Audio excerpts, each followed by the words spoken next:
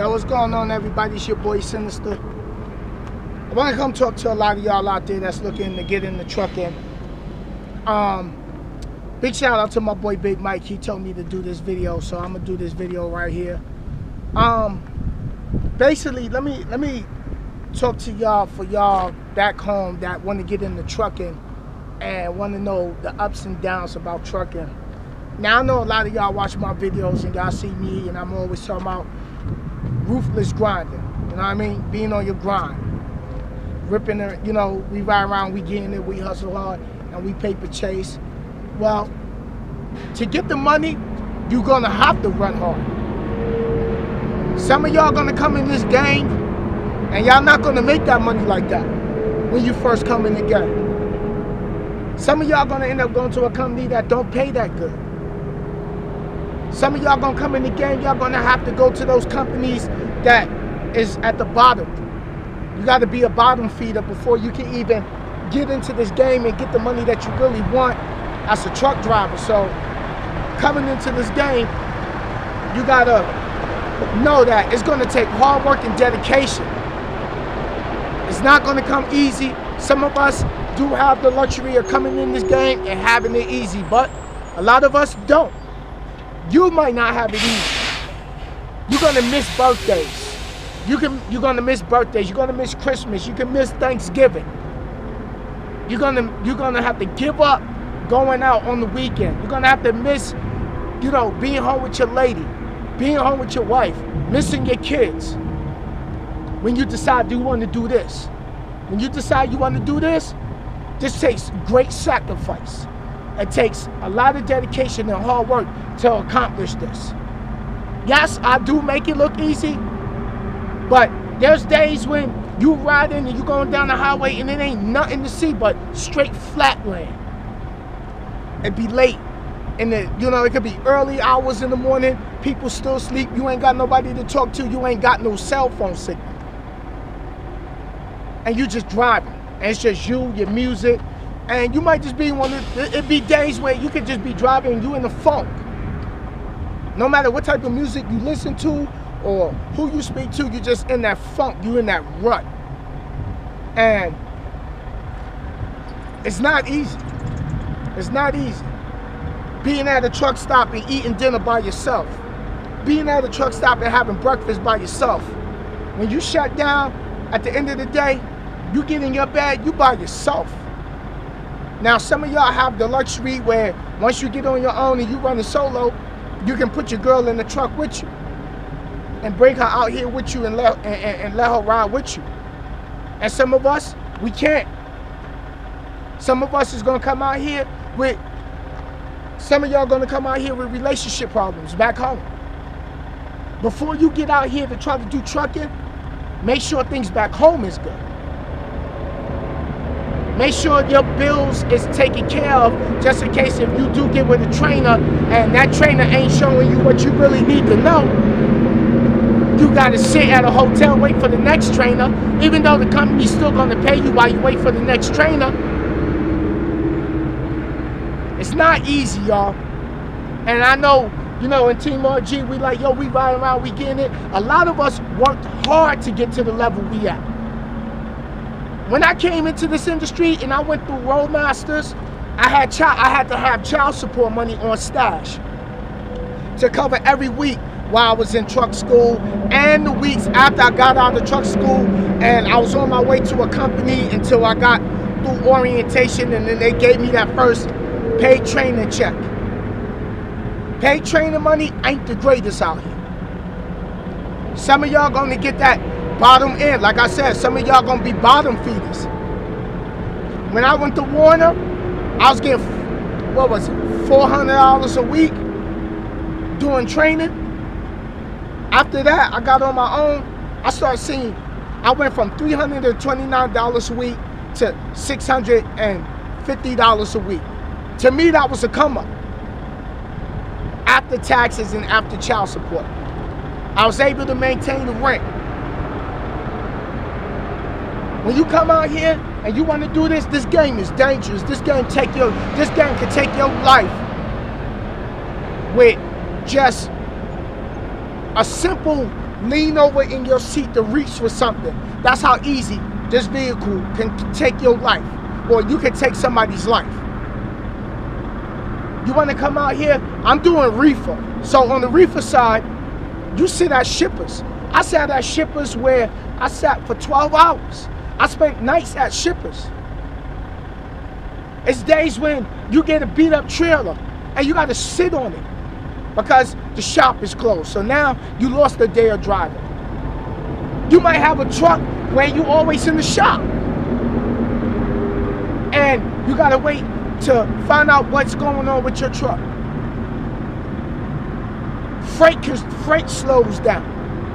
You got to prepare yourself for the end of the year when freight slow down. Right now it's February. Like I say to people on the phone when I talk to them, I said the reason I do reefer is because that's all year round.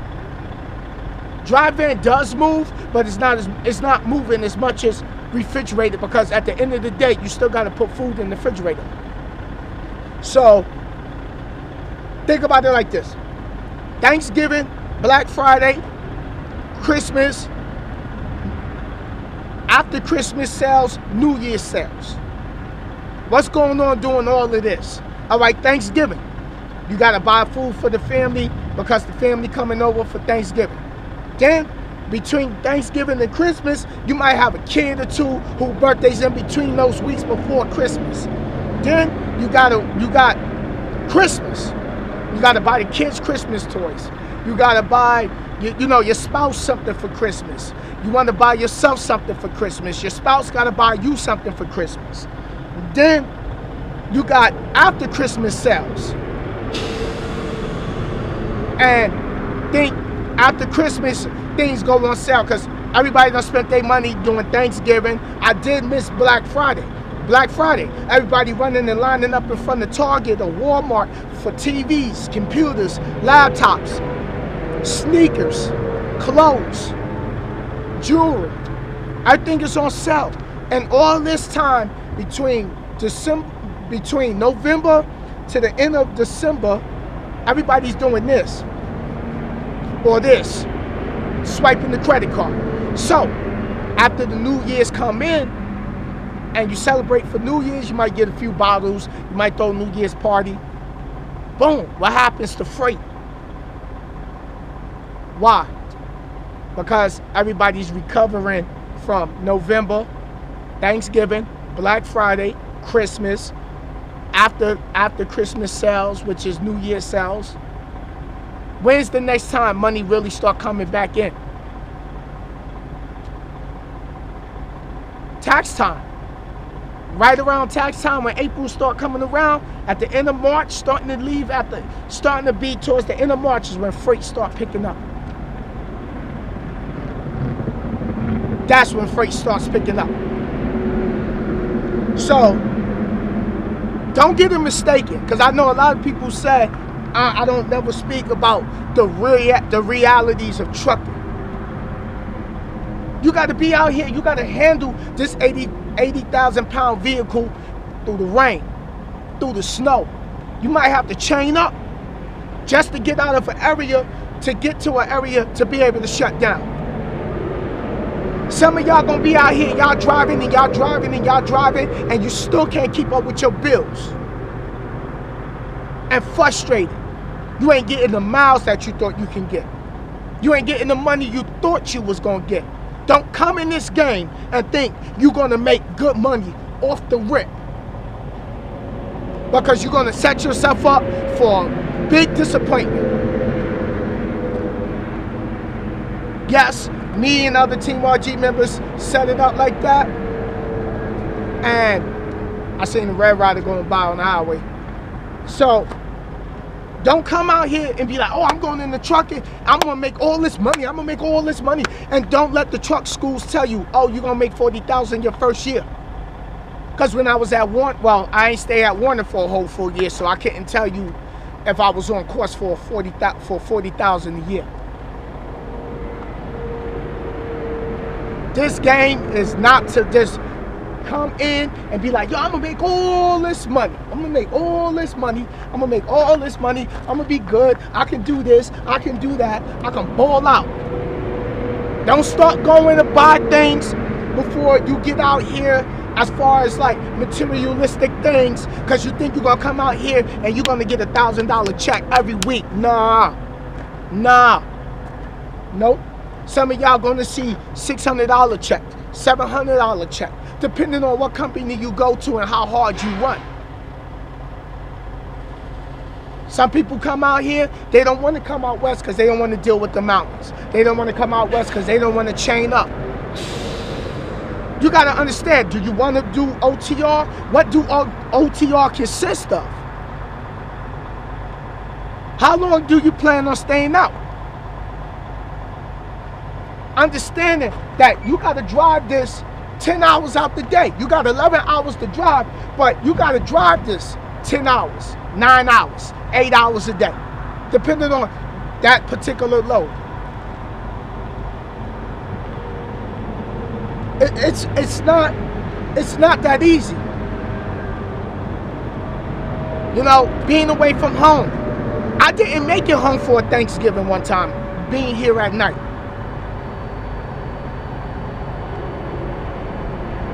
So it's not easy, y'all. And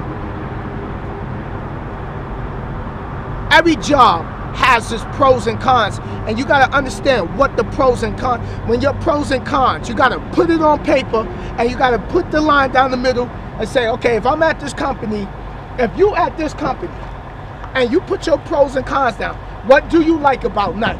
What do you like about night? What you don't like about night? What you don't like about being at Swift? What you don't like about being at Prime? What you don't like about being at Stevens, Snyder, Warner, Western Express, US Express? What is it that you don't like?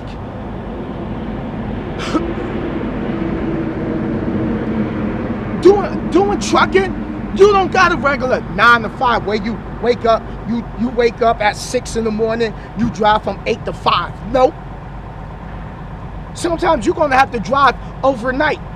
And if you ain't an overnight person, you might have to. So don't think you never gonna have to do an overnight. Oh, I'm just gonna run during the day, I'm gonna shut down early. No, because you can end up running late. So this is not an easy game. It takes a lot of hard work, dedication. It takes tremendous amounts of dedication. Yes, us YouTubers, and let me touch base for you YouTubers, all you new truckers coming in the industry, I'm still a rookie regardless. I'm going on 3 years in this industry. I'm still a rookie. I'm still learning. I'm still growing as a driver. I'm still growing as a man. When you out here on this road, you ain't got nothing but time to think about the things in your life. You come out here and drive, but have a purpose to it. Have a list of goals, what it is that you're trying to accomplish in the next 5 years. Do you want a house? But understand, to get out of debt, it takes a game plan. It takes a lot of hard work and running. You gotta sit, you gotta stop, you gotta drive, you gotta do rest areas. You're gonna sleep in rest areas. You might be on the road, your spouse call you, y'all get in an argument, you know you can have an accident because of that.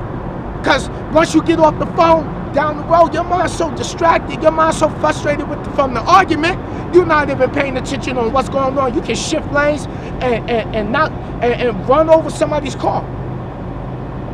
You can take an off ramp too fast and roll over.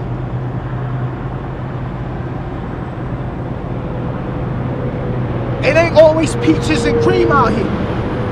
You got rude people out here. You got other truckers that'll cut in front of you. You got four-wheelers that'll jump in front of you and don't care about their life. Then, for all of you dudes that's new, that's watching us, that's sitting home like, yo, when I get out there, I'm gonna do YouTube. Let me tell y'all what you're gonna get. As y'all can see, I do YouTube. I got people that come at me. I got people that claim this. I got people that claim that. YouTube ain't easy neither. Some people feel you should do things this way. Some people feel I should do things that way. So if you're looking to do YouTube and you new in this industry, you're going to get people that's going to come at you, and I'm going to let you know, they're going to come at your head. You see it. You see it. They come at my head, but you know what? It don't fade me. It don't fade me. You got to start having thick skin, because you're going to get people that come and leave negative comments under your video. I had many people that follow people who done said something about me on YouTube. They come to my page, call me a nigga. That's fine. It don't bother me. I got people that said, oh, you bringing all your homies out of the hood that ain't got no skill to drive a truck. But you know what? That's just what it is. Not everybody is going to like what I do. Everybody's not going to like what you do. And then if you hanging out and you with your friends, when you decide, yo, you know what, I want a better life for myself, and you want to get out of the streets, you want to get out of coming in the house at 2:30, 3 o'clock in the morning, you want to get out of being in the club, and you finally want a career, and you want to do this, you got to get your mind right. You got, because this game will eat you up. This game will eat you up. You can run a 1,000-mile trip, and you be like, you look at your check, be like, oh, what is this? You got to understand the terminologies out here. You got to understand what deadhead pay is. You got to know what loaded miles are. What's your empty miles you getting paid? What's your loaded miles you getting paid? What about detention? What about layover? What about breakdown? Is your company a force dispatch company? Do you get a fuel bonus? How many times out the year do you get a raise? This is what you need to know coming out here. And sometimes some of y'all want the money and y'all don't realize it takes hard work and dedication. That's why I say it. Hard work plus dedication equals success. You don't know when the day that God's going to say, here's your success. People look at me like, oh, well, Sin, you got this, you got that. I've been working towards this for several years, way before I got in the trucking. I've been praying for this for several years before I got it. That's what I've been doing. So, you know, your baby, you come out here, you do trucking, your baby's small, you be out here a month at a time. You might have to be out 2 months at a time, 3 months at a time, depending on your situation and what your game plan is with your wife, your girlfriend, your boyfriend. And y'all got the same game plan. Let me turn the camera around over here so y'all can see that. So just understand, this is not easy. It's not easy. You get lonely. Some of y'all gonna come out here, you're not gonna have the TV in the truck. You're not gonna have the XM radio. You're not gonna have all the fancy stuff that you see in my video or Chasing Andrew Jackson's video. No. Some of us don't have the luxury of living at home with our moms or our parents. Some of us is sleeping on our homeboy's couch. We sleeping at our girlfriend's house. Some of us is coming from public assistance. Some of y'all coming out here, y'all got baby mama drama going on back home. This game is not easy. I put in tons and tons of hours to get my craft perfected. And I'm still perfecting my craft. I'm still working on being better. I'm not perfect. I make my mistakes. And I'm man enough to admit that.